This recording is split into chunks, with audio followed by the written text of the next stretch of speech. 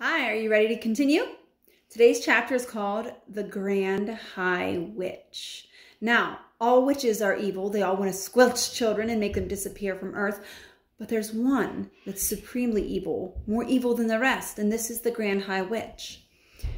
The next day, a man in a black suit arrived at the house carrying a briefcase, and he held a long conversation with my grandmother in the living room. I was not allowed in while he was there. But when at last he went away, my grandmother came in to me, walking very slowly and looking rather sad. "That man was reading to me your father's will," she said. "What is a will?" I asked. "It is something you write before you die," she said, "and in it you say who is going to have your money and your property. But most important of all, a will says who is going to look after your child if both the mother and the father are dead." A fearful panic took hold of me. "It did say you, Grandmama," I cried. I don't have to go live with anyone else, do I?" "No," she said. "Your father would never have done that. He has asked me to take care of you for as long as I live, and he has also asked that I take you back to your own house to live in England. He wants us to stay there." "But why?" I said. "Why can't we stay here in Norway? You would hate to live anywhere else. You told me." "I know," she said, "but there are a lot of complications with money and with the house that you wouldn't understand. Also, it said in the will that although your family is Norwegian, you were born in England, and you have started your education in English schools. He wants you to continue there." "Oh, Grandmama," I cried, "you don't want to go and live in our English house. I know you don't." "Well, of course I don't," she said, "but I am afraid I must. The will said your mother felt the same way about it, and it is important to respect the wishes of your parents." There was no way out of it. We had to go to England, and my grandmother started making arrangements at once. "Your next school term begins in a few days," she said, "so we don't have any time to waste." On the evening before we left for England, my grandmother got on to her favorite subject once again. "There are not as many witches in England as there are in Norway," she said. "I'm sure I won't meet one," I said.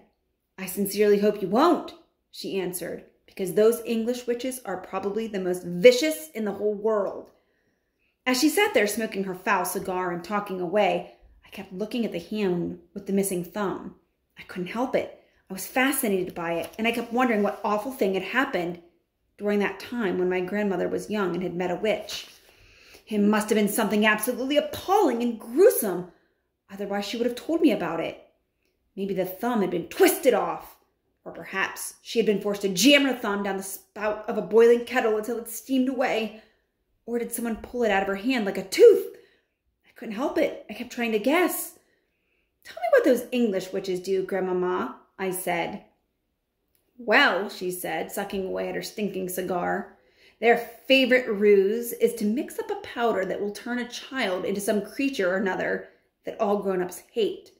"What sort of creature, Grandmama?"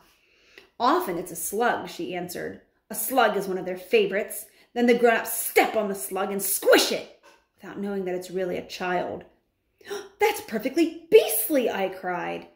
"Or it might be a flea," said my grandmother. "They might turn you into a flea, and without realizing what she was doing, your own mother would get out the flea powder, and then it's goodbye to you."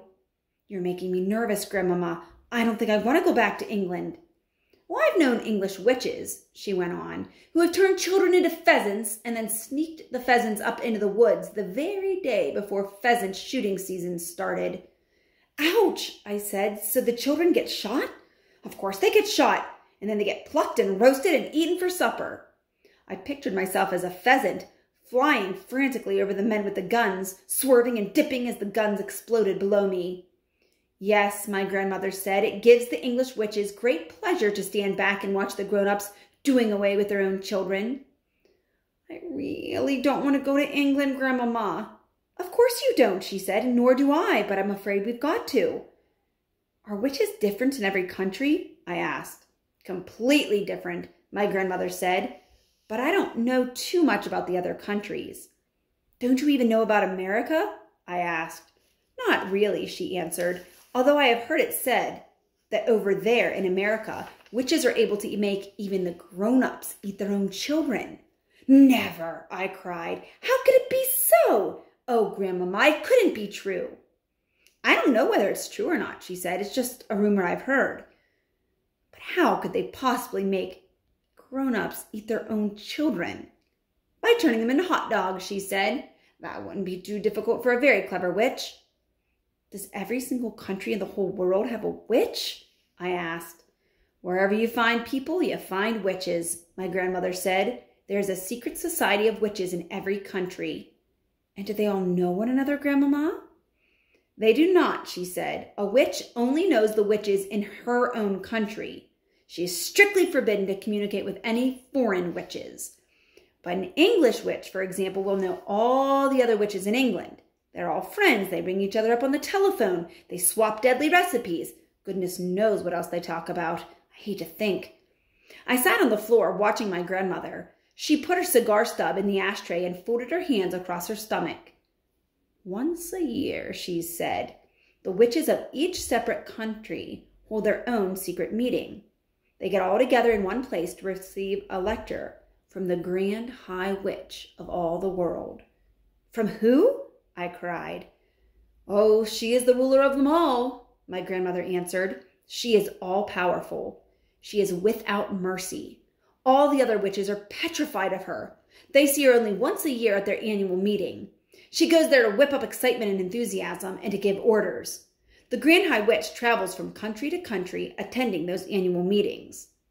Where do they have those meetings, Grandmama? Well, there are all sorts of rumors, my grandmother answered. I have heard it said that they had just booked into a hotel like any other group of women who are holding a meeting. I have also heard it said that some very peculiar things go on in the hotels where they hold their meetings. It is rumored that the beds are never slept in, that there are black burn marks on the carpets in the bedrooms, that toads are discovered in the bathtubs, and that down in the kitchen, the cook once found a baby crocodile swimming in a saucepan of soup. My grandmother picked up her cigar and took another puff. Where does the Grand High Witch when she's not at home? I asked. Nobody knows, my grandmother answered. If we knew that, then she could be rooted out and destroyed. Witchophiles all over the world have spent their lives trying to discover the secret location of the headquarters of the Grand High Witch. What is a witchophile, Grandmama? A person who studies witches and knows a lot about them, my grandmother said. Are you a witchophile, Grandmama? I am a retired witchophile, she said, but I am too old to be active any longer.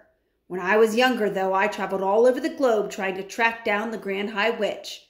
I never came even close to succeeding. Is she rich? I asked. Oh, she's rolling in money, my grandmother said, simply rolling in it. Rumor has it, there's a machine in her headquarters which is exactly like the machine the government uses to print money. After all, banknote money are only bits of paper with special designs and pictures on them. Anyone can make them who has the right machine and the right paper. My guess is that the Grand High Witch makes all the money she wants and she dishes it out to all the witches in each country. What about the foreign money? I asked. Well, those machines can make Chinese money if you want them to. It's only a question of pressing the right button, my grandmother said. But Grandmama, I said, if no one's ever seen the Grand High Witch, how can you be so sure she exists? My grandmother gave me a long and very severe look. Nobody's ever seen the devil, she said, but we know he exists. The next morning we sailed for England, and soon I was back at the old family house in Kent, but this time with my grandmother to look after me. Then the Easter term began, and every weekday I went to school, and everything seemed to have come back to normal again. Now at the bottom of our garden, there was an enormous conker tree, and high up in its branches, Timmy, my best friend, and I had started to build a magnificent tree house. We were only able to work on it on the weekends, though, but we were getting along just fine. We had begun with the floor, which we built by laying wide planks between two quite far apart branches and nailing them down. Within a month, we had finished the floor. Then we constructed a wooden railing around the floor, and that only left the roof to build. The roof was the difficult bit. One Saturday afternoon, when Timmy was in bed with the flu, I decided to make a start on the roof all by myself.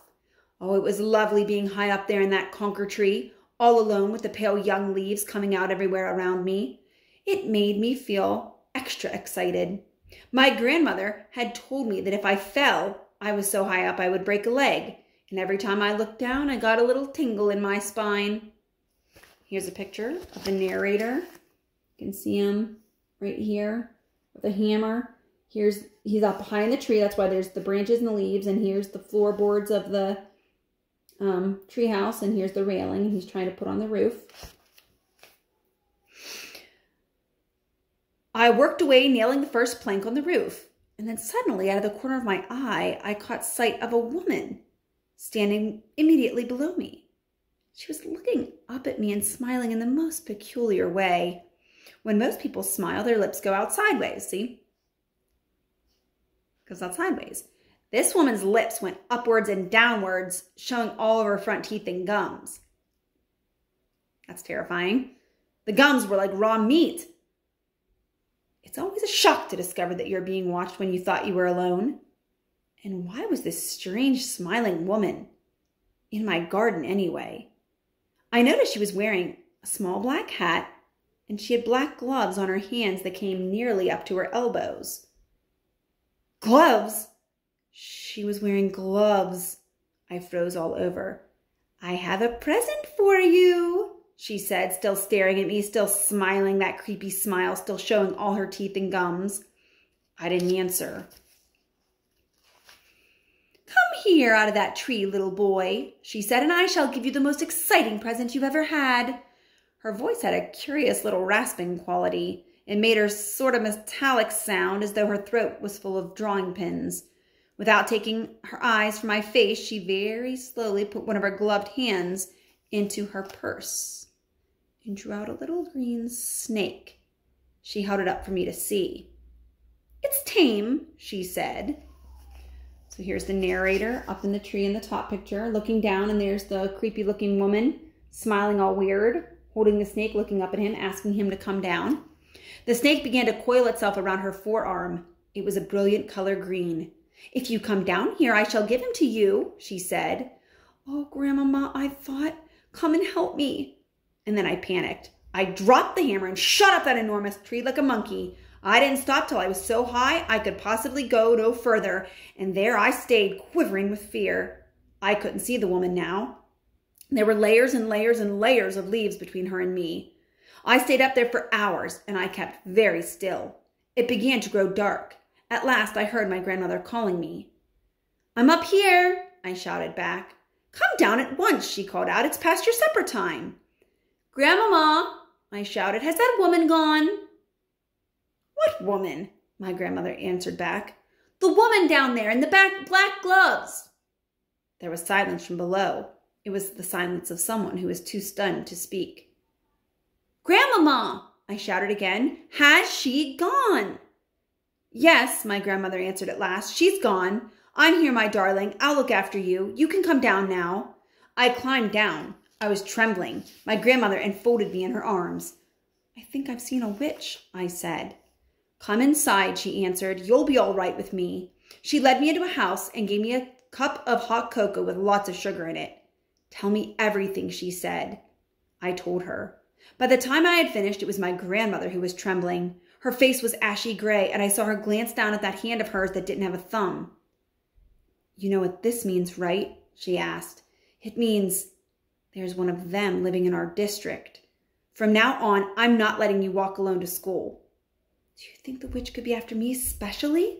I asked. No, I doubt that. One child is as good to kill as any with those creatures. It is hardly surprising that after that, I became a very witch-conscious little boy. If I happened to be all alone on the road and saw a woman approaching who was wearing gloves, I would quickly skip to the other side of the road. And as the weather remained pretty cold during the whole of that month, nearly everyone was wearing gloves. Curiously enough, though, I never saw that woman with the green snake again. That was my first witch, but it wasn't my last.